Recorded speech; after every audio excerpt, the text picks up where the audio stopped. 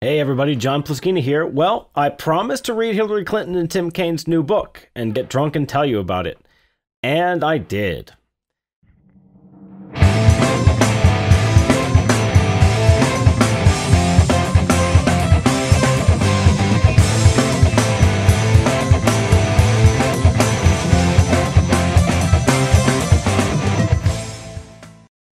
Delirium Tremens is my Belgian beer of choice for this evening. And this video may well degenerate into a total clusterfuck. But as always, I'm coming to you amidst fragrant, billowing clouds of aromatic pipe tobacco smoke to maximize our triggering potential. Well, I thought that I knew what I was getting into when I signed up for this, but it's worse than I expected. Let's start with the cover art. I can't believe how bad the cover art is. And I'll put a picture of the cover in the title card for the episode so that you can see. And now here we go. I'm struggling to get my iPad turned on so I can look at the cover. Oh, look at that. If I hired a college kid to make a book cover for me on Fiverr and I paid the base price with no extras and they sent me this back in return, I would send it back and ask for alterations because it looks so lazy and terrible. They clearly, they magic wand tooled the background out of this picture of Hillary and Tim Kaine together. And there's no background, there's no texture, there's no shadow, there's no light, there's no composition. It's the most slapdash piece of shit cover I've seen on a political book in a long time. And political books really are not, they're not known, they don't typically hire Salvador Dali or and that's who comes to mind when I think of fine art, is Salvador Dali apparently, but they don't hire master craftsmen to come up with political books, but this is ridiculous. This is silly. But if I had to pick one word to describe the cover, I guess I would go with lazy. And then I think that it is safe to say that we can apply that to the book itself. This is one case where you can definitely judge the book by its cover. I think we can all agree to that. So let's see. So my original plan for this video right now was I was going to read the introductory crap and the first chapter.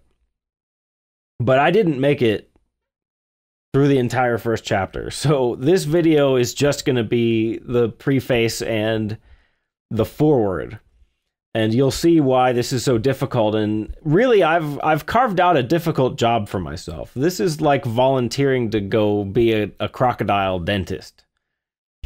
I deserve hazard pay, and if you haven't subscribed yet, please do so. So this is the preface, and I don't know who wrote it, which is unfortunate. It uses we, so I guess it's both of them speaking. Although I guess, does anybody think that Hillary Clinton or Tim Kaine wrote even one word of this? Do you think they even talked to whoever wrote this? To me, this book seems as if it was probably written by interns. Or maybe it's more like they took as many political cliches as they could come up with. A bunch of people sat in a room and just thought of every cliche that's ever been uttered in American politics and put it all into a database and then created an artificial intelligence that would randomize strings of political cliches from the database and then organize them into some form that it does technically make grammatical sense in English, but it somehow conveys no meaning or passion or soul. Yeah, in fact, I feel like I could stop right there. I feel like that sums it up pretty much. But I guess you wouldn't let me get away with that. So the preface, I'll read you a little bit of the preface and you'll understand what I mean. People who are running to lead the United States of America should tell you what they're going to do, why they're going to do it, and how they're going to get it done. That's the first sentence in the book. Now, the first rule of writing, and I'm a novelist. I have a novel and a novella that are available for purchase on Amazon.com. The first sentence of a book is supposed to be the most captivating, the most intriguing sentence possible, because what you want to do is grab the reader and pull them into the world of your book. And that applies to not just fiction, but nonfiction too. Language is the medium of exchange when you're reading. And if you can't, you don't necessarily have to be artistic with language, especially in something like a political book, which is,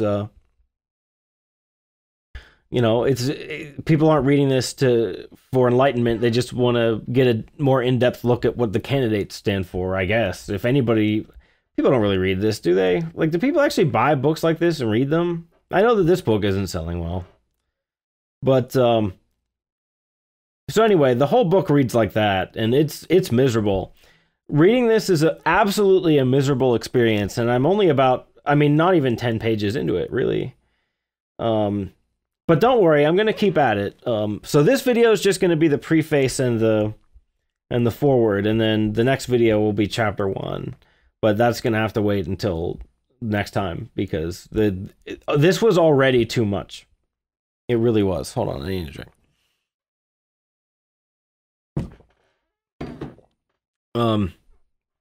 So I'm not, I haven't prepared any remarks other than, I just went, I read the book and I highlighted some passages. The preface ends with, "This is our blueprint for building an America where we are stronger together." And be ready for that. You're going to see a lot of callbacks to the title like that. That's only the first of many. And then there's a creepy looking picture of Hillary and Kaine looking off camera. And that brings us into the actual foreword. And this also is not credited. So I don't know if this is supposed to be Hillary or Kaine talking. And it uses we again. So I'll tell you what I'm going to do is imagine that it's them talking eerily together in unison, like the little girl twin ghosts in The Shining. I'm sorry. I had to stop the recording for a little bit and just chuckle at that for a while. That's a funny image. I'm gonna try and keep my composure. All right, so the foreword continues in that vein. It says, "It has been said that America is great because America is good, and we agree. 240 years ago, representatives of 13 colonies met in Philadelphia. We all know the story, but we usually focus our attention on how it turned out." So it recaps the revolution, the American Revolution, which is mind-boggling to me. I'm surprising that Hillary is willing to bring up that imagery, because if you imagine how quickly the founding fathers would have revolted against Queen Hillary, it's kind of amazing. I wouldn't bring the founding fathers into any kind of conversation if I was Hillary Clinton. But it goes through that briefly and filled with cliches and really cheesy lines like this one. When they met in Philadelphia, some wanted to stick with the king, and some wanted to stick it to the king. So here's my first hypothesis about this book is that I don't believe it was edited at all by anybody.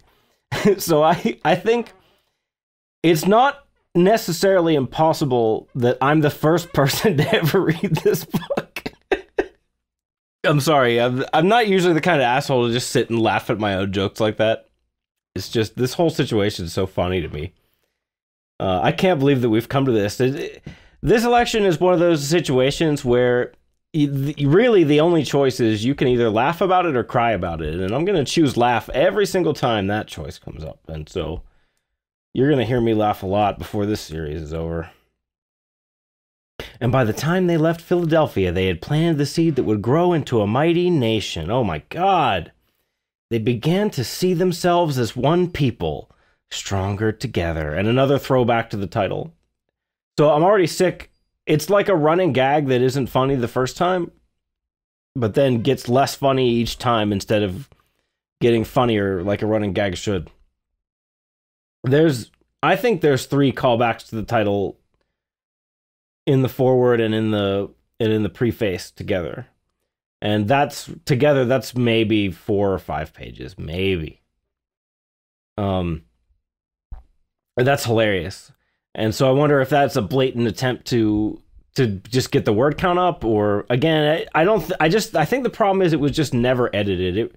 It really does read like a first draft by a writer who doesn't care and is just trying to pump it out, but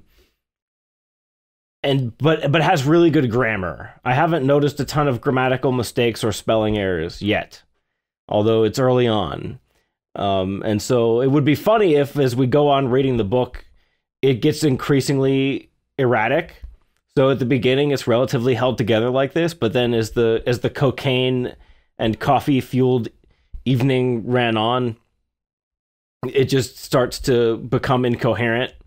And so it becomes, at the end, experimental and bizarre, like a German impressionist film. I don't think that'll happen, but I'm going to keep my eye open for that, because you never know. Too many politicians in Washington and in state houses are more beholden to special interests than they are to the best interests of their constituents. Okay, Hillary, if you say so. Our communities have seen horrific mass shootings. We and our allies have come under attack by terrorists, and our long, difficult struggle with racism is still ongoing, with race too often playing a role in who gets ahead and who gets left behind. And if the first black president couldn't straighten out race relations in the United States, but Hillary Clinton's going to do it. This is hilarious because Hillary Clinton can't run as a reform candidate. Hillary Clinton is the most establishment politician who ever established. And the way that this reads towards the end, as she's listing all these horrible problems in American society, is as if she has been a powerless figure who has not been near the levers and mechanizations of the United States government, and it just isn't fucking so. She played an enormous part in the Obama administration, and every single one of these problems that she lists here was either created by or exacerbated by the Obama administration. There is no case for a Hillary Clinton presidency, none whatsoever. She has no credibility. She has been verifiably proven by objective fact to be a liar and a criminal who isn't being prosecuted only out of the corruption, only because our government is not functioning properly right now. We're supposed to be equal under the law, and it isn't so. There are people who can flagrantly break the law to enrich themselves in ways that are incredibly destructive to other human beings, and they are not punished. And that's not right. And so this book, like, it's funny, but it's also depressing. But I'm going to soldier through it. And so that is what I had to say just from the first couple of pages. And I have no idea how dark and brutal this is going to get before we get through the whole book, but we're going to do it. And if we hit 100 subscribers by Friday, I'm going to start reading James Carville's book too. And we're going to go back and forth between the two, chapter by chapter, until they're both done. And I may not survive it, but it's worth a try. So thank you very much for listening to this. If you made it this far, I have no idea if this is, I hope this is entertaining. I think it is. But it's fun for me. And I really appreciate that you're here. I really appreciate that everybody has taken the time to subscribe and to listen to what I have to say. It really does make me feel great. So it's a harsh world out there, my friends. Keep thinking.